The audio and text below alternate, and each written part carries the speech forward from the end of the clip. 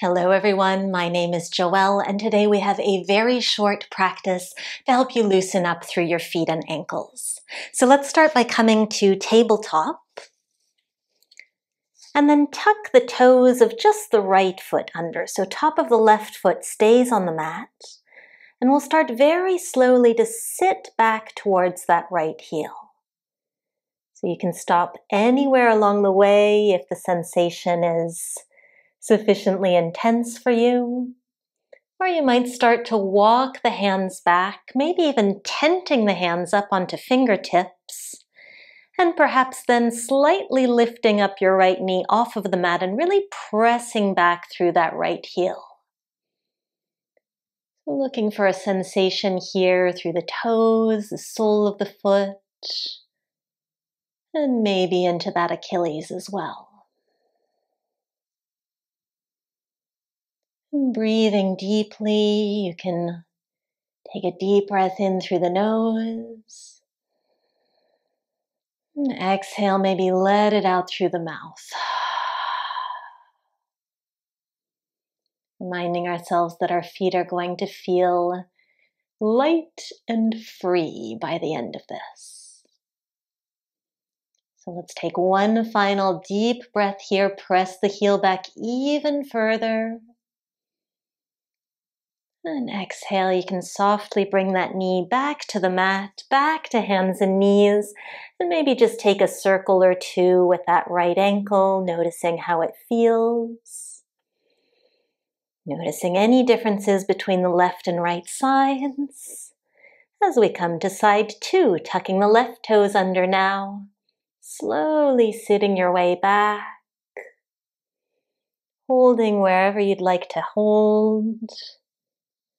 Maybe you straighten up slightly through the spine. Maybe you tent those hands and lift slightly through that left knee, pressing the heel back far behind you. And as you take a few deep breaths here on this second side, it is important to remind ourselves that the left and right experience might be very different, certainly is for me. This is all about kind of thanking our feet for all the work they do for us. Final breath here. Make it count. Before returning that left knee to the mat, back to hands and knees, a circle or two through that left ankle, letting that go. And then sit yourself back once more towards that right heel. This time freeing up the left foot to place it roughly alongside your right knee, and the hands will come behind us.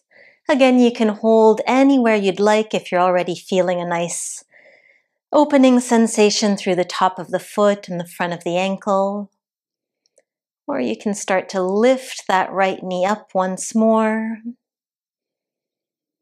looking for a little bit more sensation. And it might feel nice here to hold still, or you can experiment with rocking a little bit forwards and back, just an inch or two. We're also swaying that knee a little bit left and right. So feel free to kind of play around with the posture. See what works for you.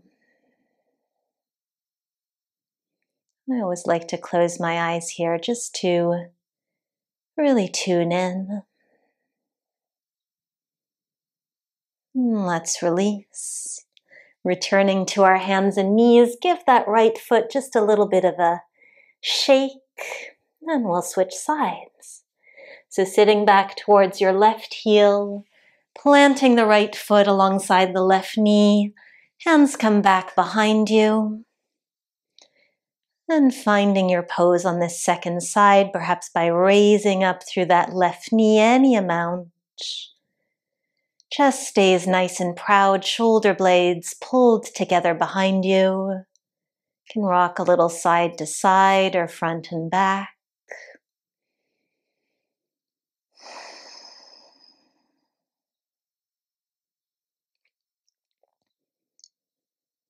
Let's take one more breath cycle here.